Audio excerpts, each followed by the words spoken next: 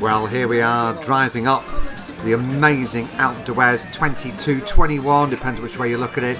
Amazing hairpins up to the top of the mountain. This is the night before the stage, and look at this. This is Dutch Corner, where thousands and thousands of Dutch fans gather the night before the race. They know how to party. Well, here we are on the amazing Alpe d'Huez Tour de France 2011. Me and Dougie. Dougie's on camera. Say hello, Dougie. Hello. Yes, what an amazing day. There's about 500,000 people on the mountain here. 21 of the most evil bends. It's knackering even just walking up it, let alone on a bike. We're 3 or 4 hours away from the leaders actually coming through on what will be a really, really wicked stage today. So will we see cabs struggling? Who knows?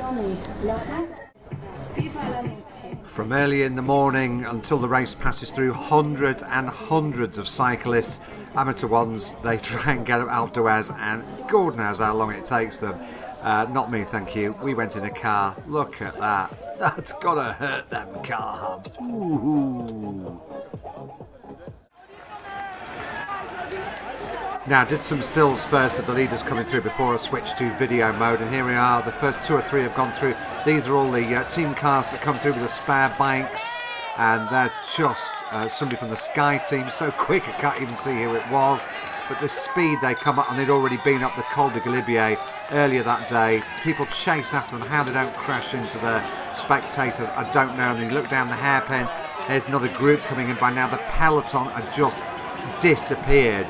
They were just coming in dribs and drabs, and just the most amazing, amazing day, and a tribute to these cyclists. They are the fittest guys in the world. Merveilleuse.